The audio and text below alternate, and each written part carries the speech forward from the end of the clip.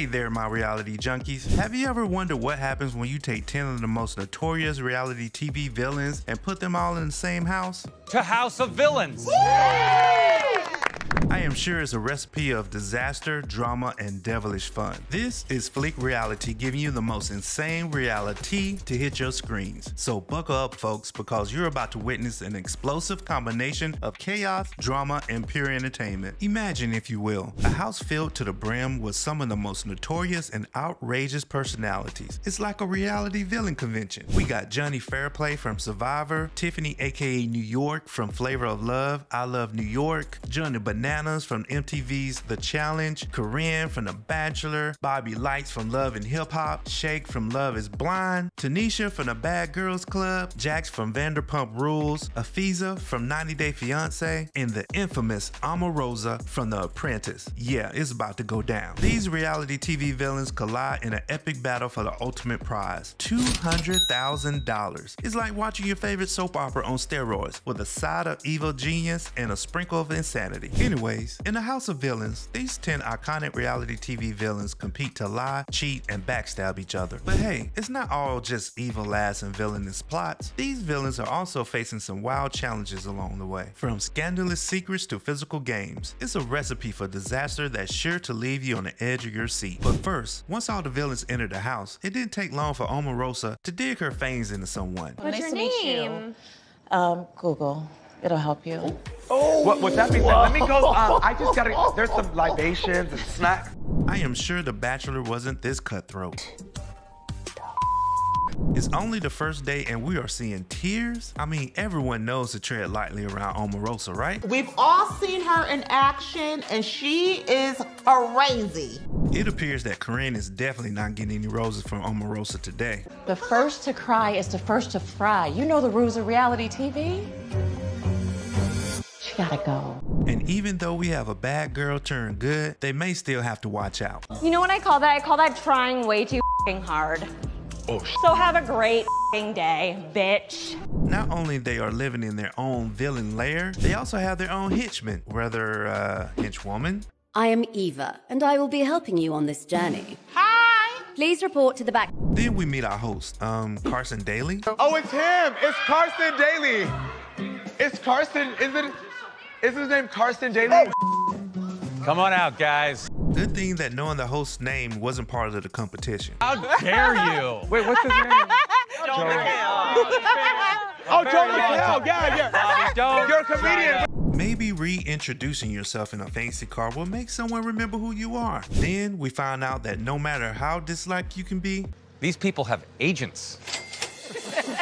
we also learned that the winner of each competition will be crowned Super Villain of the Week and be immune from the next elimination. Also, they get to select 3 villains to be on the hit list. And from that list, one of them will leave the House of Villains. Not only that, but they also get a luxury reward shared with 2 villains of their choosing. But most importantly, at the end of the show, As America's great supervillain and walk out of here with $200,000 in cash. so let the evil games begin. And Johnny is ready. You either die a hero or you live long enough to become a villain. And I plan on living forever. We get into our first challenge competition. The villains are all dressed up in their sports gear and they even have their names on the back. What we can see, even villains need to be held sometimes. You guys just group hug until you warm up. I'm kidding. Stop touching each other. You're villains. In a game called Balls Out, inside an arena, each villain will have a giant ball with their face on it. They will have to push each other's balls outside the arena while trying to keep their own ball safe. Once their ball falls outside the arena, they are eliminated from the challenge, but they are still able to push other balls out. The villain with their ball last remaining wins the challenge. I do have to say, this challenge may get messy. Be very careful in this challenge because whose ball you target is going to say a lot about who you're working with and who you're working against. Everybody in position. As we begin, Omarosa is standing back like the diva she is while everyone else fights it out. And it appears everyone is gunning for everyone else but her. One by one, we watch villains get eliminated, but it didn't stop someone from their own intermission break. First time in the game Balls Out where someone did take their balls out and relieve themselves. Did you wash your hands, you disgusting animal? Hell no. But at the end, there could only be one, and doing what she does best, Omarosa brokered herself a win. You have my word. I'm not gonna be one of the three. You have my word. I don't think there's any bigger opportunity. And just like that, Omarosa is the first supervillain of the season. You better come through. Wow, look at that. What a game. Incredible.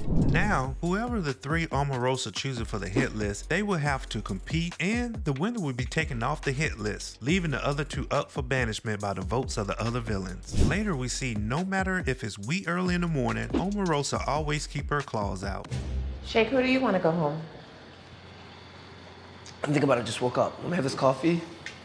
And, You think too long, it might be you. oh God. Before Omarosa picks who will be up for the hit list, as this week's supervillain, she gets to choose who she wants to pamper first. And she chooses Tanisha and Bobby. The ones who gossip and always are in the mix. And I want to get intel from them as I go into the first hit list ceremony. And I'm not even playing. Even I'm terrified of her. And for their getaway, the three get the spa treatment at Burke Williams Spa. Every villain needs their pampering. Absolutely. Welcome to Burke Williams. While discussing strategy, Omarosa gives notice that no one is safe from her clutches, even ones she makes deals with. Omarosa right now is in her true villain behavior. She is not here to play around right now. Man, I know Trump is proud. It's time for the hit list ceremony that is taking place in a real villain's secret lair. This is awesome.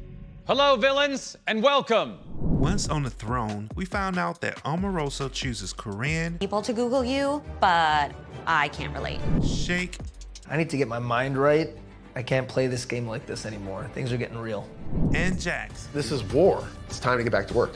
With the first show in the books, who will survive and who will go home? Who do you think will be crowned the ultimate villain this season and walk away with that jaw-dropping $200,000 prize? And let's not forget about their secret alliances. You never know who's plotting with whom and who's gonna end up stabbing their own team member in the back. The alliances may shift, the strategies may change, but the drama, oh, the drama is always guaranteed in the House of Villains. Tune in next week for another Fleek Reality recap. Don't forget to hit that subscribe button and join us for all the villainous action. Till next time, take care.